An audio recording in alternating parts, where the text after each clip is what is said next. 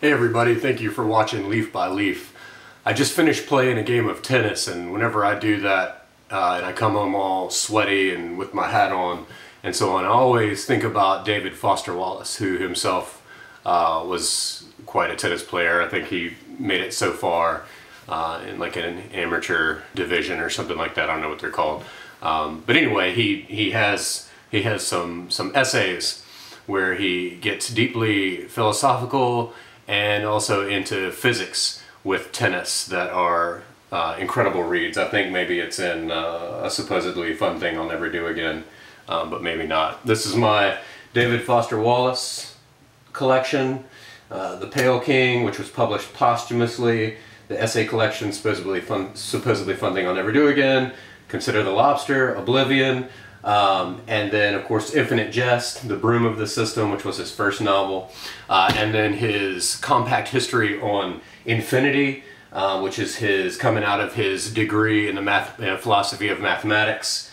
I love the title, Everything and More. What a great title for a study of philosophy. But I just want to talk for a moment about his little speech, This is Water.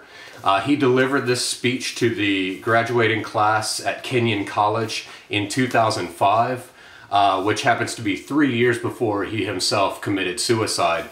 And there's even a portion in here where he says, "It is not the least bit coincidental that adults who commit suicide with firearms nearly always shoot themselves in the head. And the truth is that most of these suicides are actually dead long before they pull the trigger." He gets into a lot of that also in Infinite Jest. He talks a lot about being dead within life and so on.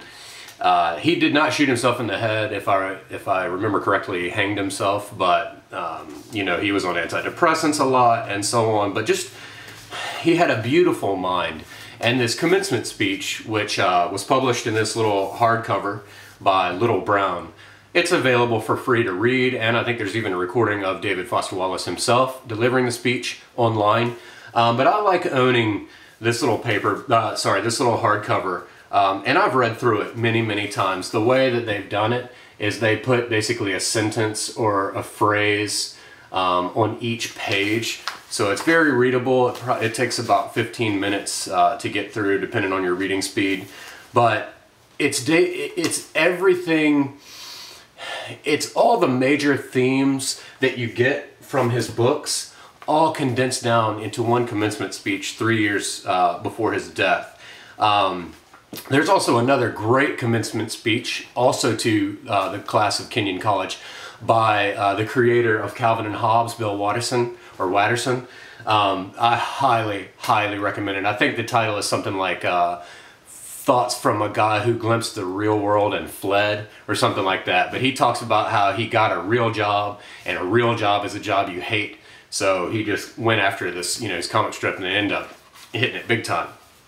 So I highly recommend that as well.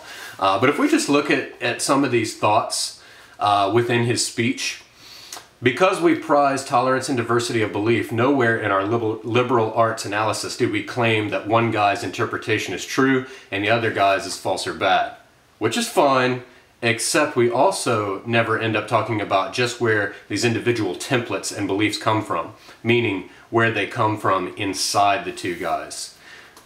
So he takes cherished beliefs and then kind of tilts them to show a layer that needs focus. He's talking about religious dogmatists here. They are probably even more repulsive than atheists, at least to most of us here. But the fact is that religious dogmatists' problem is exactly the same as the atheists': arrogance, blind certainty, a closed-mindedness that's like an imprisonment so complete that the prisoner doesn't even know he's locked up. So David Foster Wallace is great about leveling the playing field. And then another little nugget, he talks about if you pin freedom to luxury, money, beauty, youth, and so on, you're gonna die. You're gonna be dead in the water and enslaved more than free. And he says the really important kind of freedom involves attention and awareness and discipline and effort and being able truly to care about other people and to sacrifice for them over and over in myriad petty little unsexy ways every day.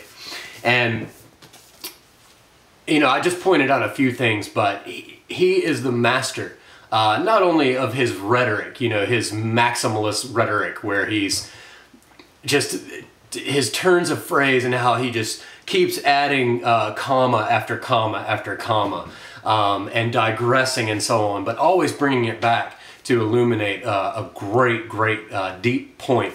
That is very much alive in his speech, but he is also the master of creating these real-world examples, and I think that's where his essay collections shine, because most of them are done for like Harper's Magazine and so on, and he goes on assignment to do something like going to a lobster festival in Maine, or going on a cruise, and then writing about his experience, and it's so just real life and detailed, at a level that we all know. As soon as he starts giving these examples, like in the speech, he gives examples of you know, huge SUVs running people off the road and, you know, pumping CO2 into the atmosphere without a care. People at the grocery mart upset, and we can all relate to these. But then he shows us the side of it that we're overlooking, and he wants to bring us to a place where we give more attention to the mundane things, to be more aware, more self-aware, to the point where we're careful about how we live. So if you've never read it, I highly recommend his commencement speech in 2005 to the graduating class of Kenyon College.